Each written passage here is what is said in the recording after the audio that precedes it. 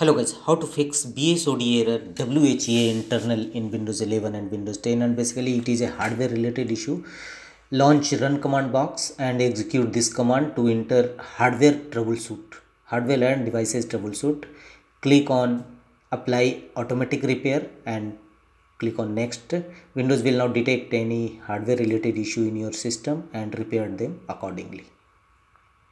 Thereafter, right click on start button, choose device manager, and here look for any of your disk driver having yellow color exclamation mark having error.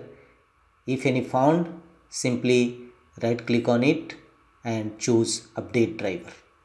Search automatic for drivers and Windows will now repair and update the driver. If this method does not work, again go to the next fixes, launch run command box and here type power cfg.cpl. Power option in control panel window will open. Here choose what the power button does from the left side.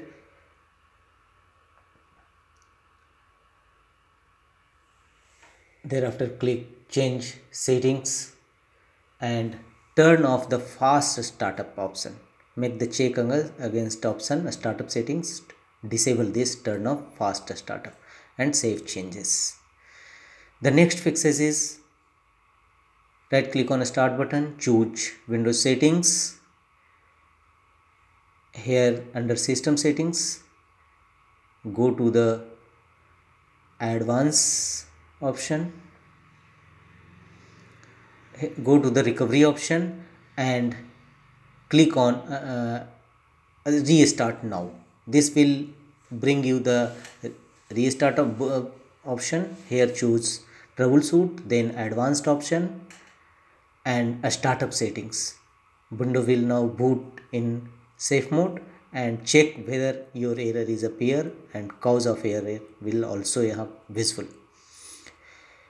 Then again go to Windows settings.